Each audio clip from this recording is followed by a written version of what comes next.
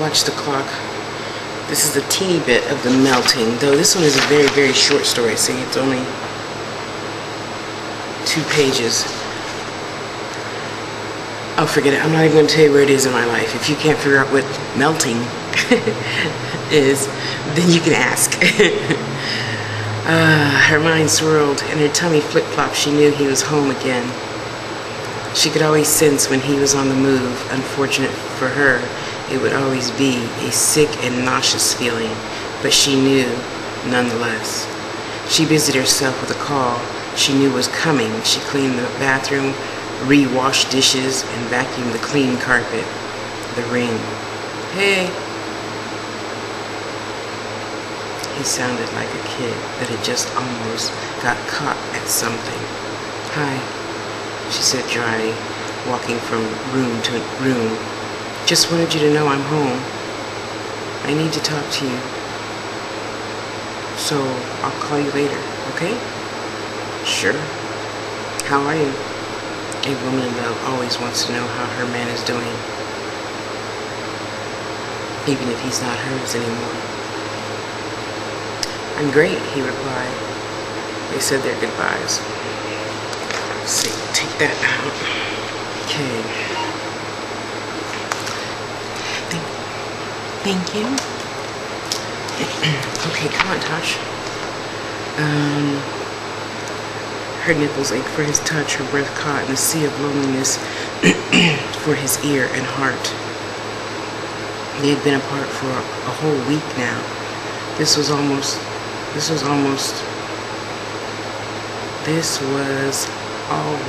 the most difficult time for her. She longed for him, and yet she knew he would have to talk to all his friends, ex-lover, associates, and take care of things after business every single time.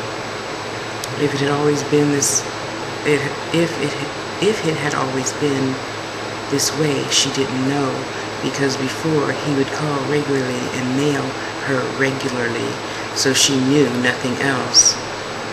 Here she is again, waiting for him. Waiting for her to return, waiting for her turn to be with him. Her time was now all she lived for.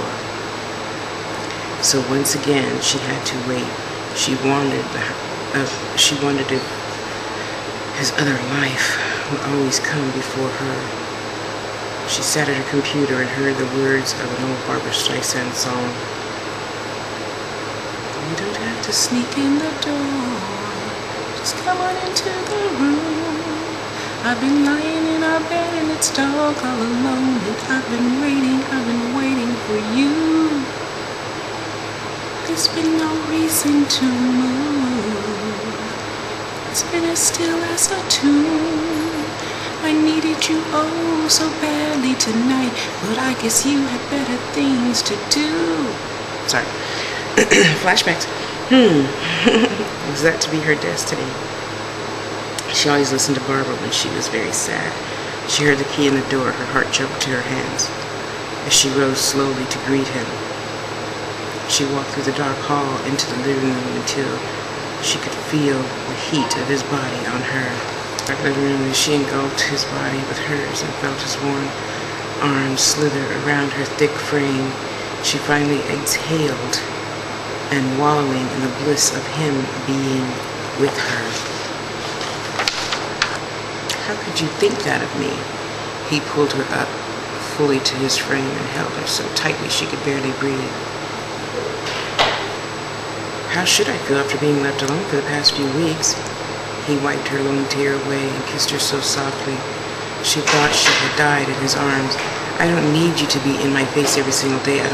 But I do need to communicate with me. I need you to communicate with me while you are gone.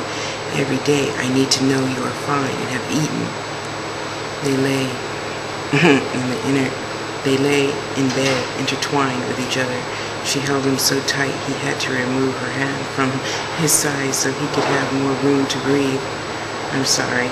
I get on the road and I get a little sidetracked. I will not do it again without telling you how beautiful you are or how blessed I am to have you in my life.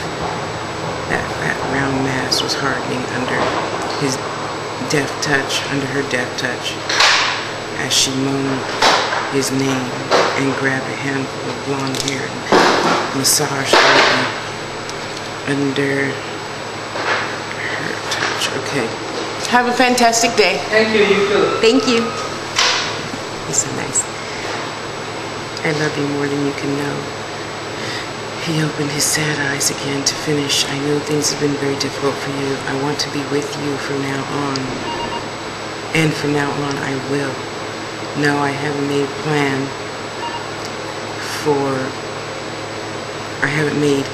a plan or anything that precise. I do know that I love you. I never wish for you to feel you are second to anyone or anything ever again. His voice was full of pain and sorrow. She knew when they met years ago, he really had no clue how to love a woman. She knew when they met years ago, a job not easy to do, but she had already taken on the challenge. They lay in bed till noon the next day. The phone startled them awake. Hi, Mother Harris. She's right here, man. Smiling at the thought of him finally talking to her mom after all this time of knowing each other. It made her giddy to see him smile over at her while talking to her mom. They chatted for a bit, and right before he handed her the phone, he asked Miss Harris one last thing.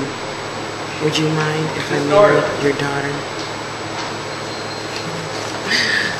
I think that's probably the second shortest story I've ever written.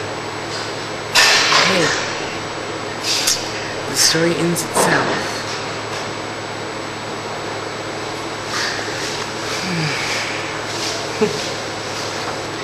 And I named it that because she's slowly morphing into something else, away from him, detaching from him. Excuse me. After all I won't say break up and get back together, but all the separations, you know, having known many young men still in my life that are, you know, models and such. It's a hard life for the other person to deal with, you know. You're gone for a month, I see you for 2 days, and you're gone for another 3 months, I see you for 3 days. You know, it's just a hard life. And if that's you, your situation, it could be made easier just by consistency, you know. Consistency is such an important thing when you're separated, you know. It was a fun life while it lasted. And it's interesting to know that there's so many different types of love, you know. I love that person like I've never ever loved anyone ever in my 46 years, 47. Hey, I consider myself Chinese, okay? It was wonderful. You're welcome, sweetie. Have a great day. It's just wonderful. It was a dream come true. Now you'll know a little teeny bit about it. Because, how much time do I have left? It starts, and fortunate for me, I wrote the book in the order of how, I'm putting the book, in the order of how that life happened. Just Us, the story of how we began, and that's pretty much a novella too. Just Us and Night Cries are the two, anyway, longest bits of my life. So Just Us is how me and him met. And then I surrender to him, not to him. He's with him first. And then he met me. So it's not like I'm with him, I'm with him. Yeah, I know it doesn't make sense, but that's the joy in it all. It's so wonderfully confusing to most people. Except the people that are in the story that you're going to read about. And then Beast, he's really into vampire stuff. So one day we were laying down, reading and talking and drinking coffee and tea, and that story just popped out. That's my first story about him morphing into something else. But anyway, Red Letter Day was the day that I didn't know we were getting married, but we were getting married. Night Cries is when I met Mark. You see him in my friend's page. Property of, my heart still belonged to the other one. And then, finally, 180 degrees, where I say, I've had enough, goodbye. And then Ghost is where he is out of my life, but it was really the ghost in the house.